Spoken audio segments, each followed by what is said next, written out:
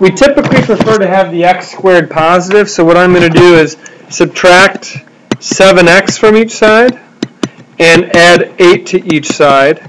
So I'm going to be left with 3x squared minus 7x plus 8 equals 0.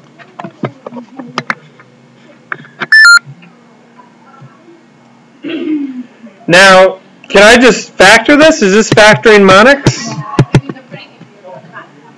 Not quite. And it's not quite because we don't have a monic. We've got that 3 out in front. Now, the one tool that we really have not emphasized very much at all, but we do have as a strategy, is that good old quadratic formula.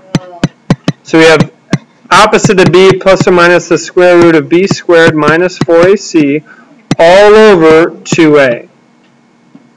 And this is one of our tools that will always work, and sometimes it's nice to use if we can't easily factor it. So what is our a? 3. A equals 3 because it's the one in front of the x squared. What is the b?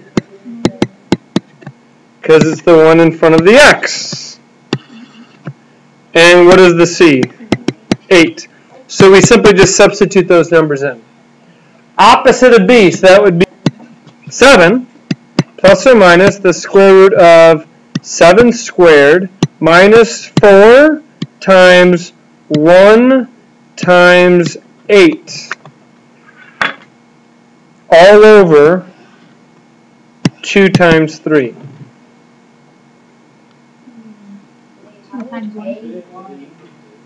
A should be 3, right? So I got to fix this then. 4 times 3 times 8.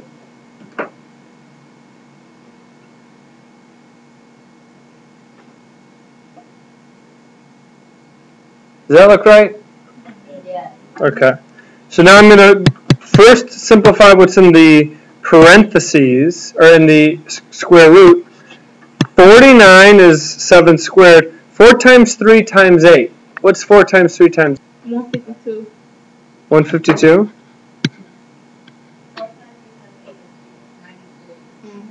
96? Now either way, some of you might see an issue here. We've got the square root of negative 47? Why is this an issue?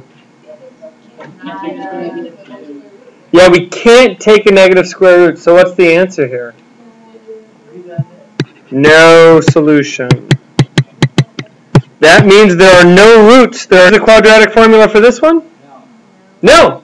This one we can factor. It's a monic. Two numbers that multiply to 49 and add to negative 14. Yeah, if they're both minus 7. I think I heard someone say x minus 7 squared. So it's the same factor. So the answer is x could equal 7. 7 and 7. That's the only option. So we got the quadratic formula. We've got factoring. Those are two different ways when it says solve what we can do.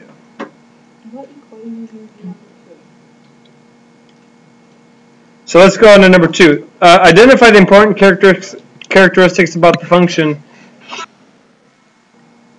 What form is this in? Vertex form. So if they're asking us for, they are asking us for the vertex. Beautiful. So go ahead and write down your vertex for this equation. What's the vertex? If this is in vertex form, you should be able to quickly identify what the vertex is.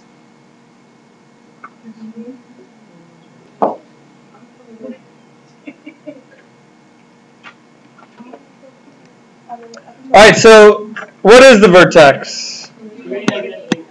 3, negative 8. It's the opposite of this one. It's and this number. This is h and this is k. Is it a minimum or a maximum? It's a minimum because this is going to be up like a cup. It's going to be up like a cup because this number is positive, so the vertex is a minimum.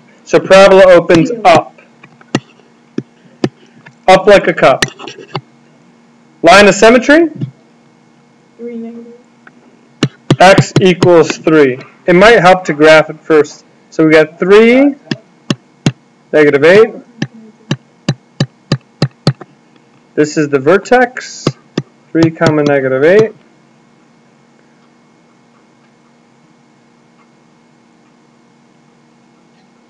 Now, it's not very clear what the roots are. If we want to find the roots, we need to get into a different form. Do you want to have a good way to find the roots here? Yeah? Yeah?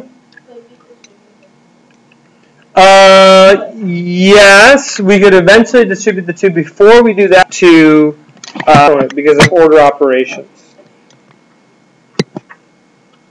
So we would have to take this x minus 3 and do x minus 3 times x minus 3 because that's what x minus 3 squared is. So then we'd have x squared minus 3x plus 9 minus 8.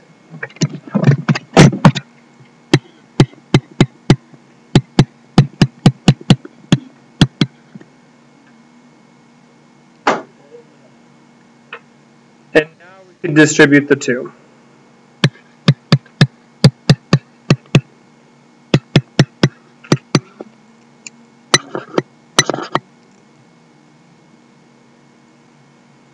A lot of work put into a different form. It's still not simplified.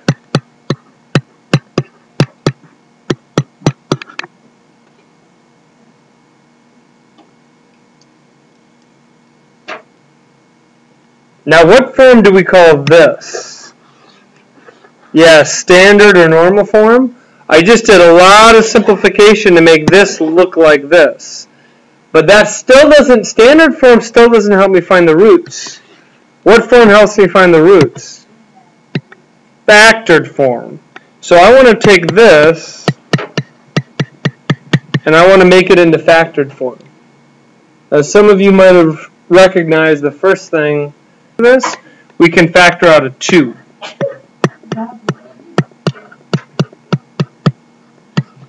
I can factor out a 2.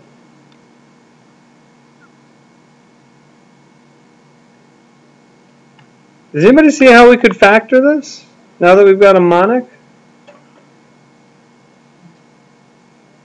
Yeah? 2 numbers that multiply to 5, add to negative 6. 1 and 5. X minus 1, x minus 5.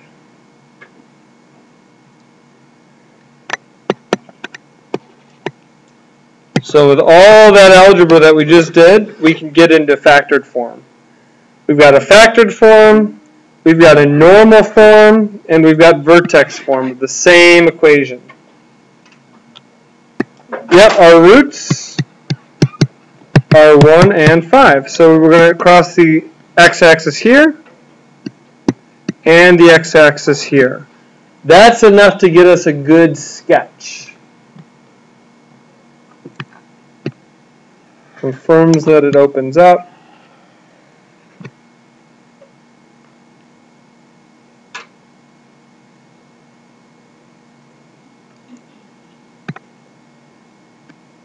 The y-intercept. Which form is it easiest to see the y-intercept in? Remember, y-intercept is when x equals 0. Vertex form? We do this minus 8, but that's not necessarily what happens when x equals 0. We could plug in 0 for x, but there's one form that's even easier to plug in 0 for x and to figure out what it is. Yeah, if we take a look at our standard form and plug in 0 for x, this term is 0, this term is 0, and we're just left with 10. So the y-intercept is 10. So it crosses the y-axis up here at 10.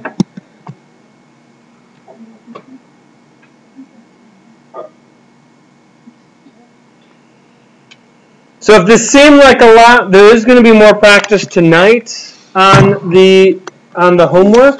But the big idea, and this kind of brings it all together, you want to be comfortable with vertex form, standard form, factored form. They each tell you something different. All right, I'm going to give you another, if you turn your sheet around, I'm going to give you another 5 minutes or so to, so I'm not suggesting that you do this, but you could. You could say A equals 1, B equals -7, C equals -44. So the opposite of B, plus or minus the square root of -7 squared minus 4 times 1 times -44 all over 2 times 1. Is that the most efficient way to do it? No, but you can do that. If you're taking the final exam and all you remember is the quadratic formula, you can solve any quadratic, assuming you don't make any algebra mistakes or arithmetic mistakes. But if this can be factored, you've got a much easier route ahead. So the factors of 44, 1 and 44, 2 and 22, 3 and 4 and 11. I might stop there, because that can get us to -7. Yes, the 11 has to be negative, the 4 has to be positive. So our x either equals 11 or our x equals -4. Now, if you see something crazy big like this on the exam tomorrow, should you run away? Should you be scared? I'm sorry, the test tomorrow or the final exam next week? It's the same problem. This is the chunking idea. Can we see that chunk? It's the exact same chunk. They're trying to make it, call that yellow chunk something. What do we want to call it? I'm not going to call it x because it's already got an x in there. And I don't want to say x minus 4 equals x. Let's call it k. I heard k. So we're going to call that x minus 4 chunk k. So we've got k squared minus 7k minus 44. Is this an easier problem to do? Yeah, this is a lot easier. This is just a mnemonic. We already know how to factor this. It's the problem we just did. K minus 11, k plus 4. So we just substitute it in. This is the chunking idea. Now we're not done yet. Now that we've got it factored, we can substitute this back in for k. We know that k equals x minus 4. So we're going to have x minus 4 minus 11 and x minus 4 plus 4. So this is going to be x minus 15 times x minus 0, which is just x. Now we've got it all factored. So x is going to equal what? 15 or 0.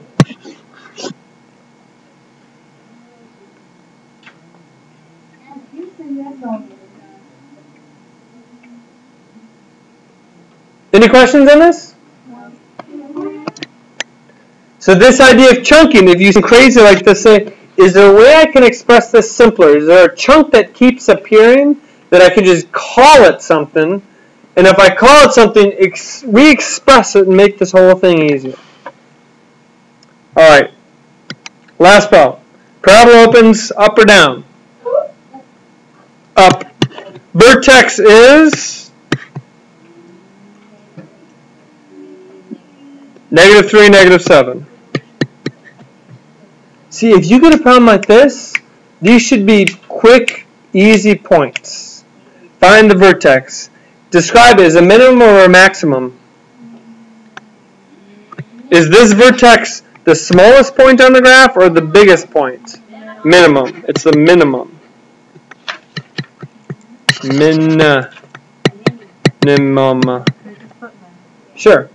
Line of symmetry is what? -3. X equals -3. So I'm going to draw that in. This is the line of symmetry.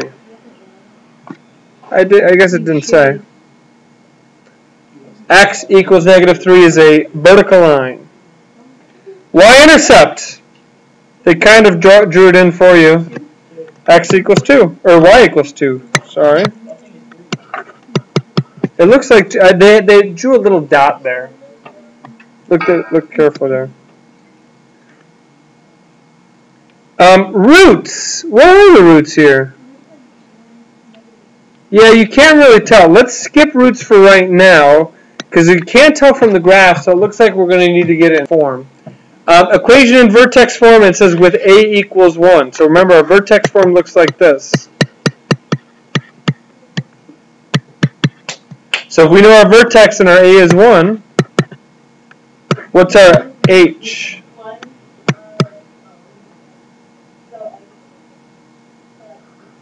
It's going to be plus 3 because it's going to be minus a minus, minus 7.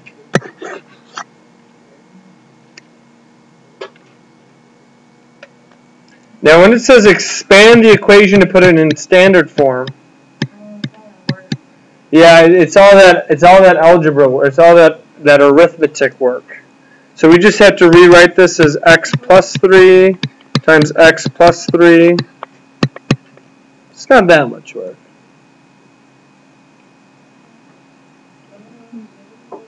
So you got to do all that multiplication out there.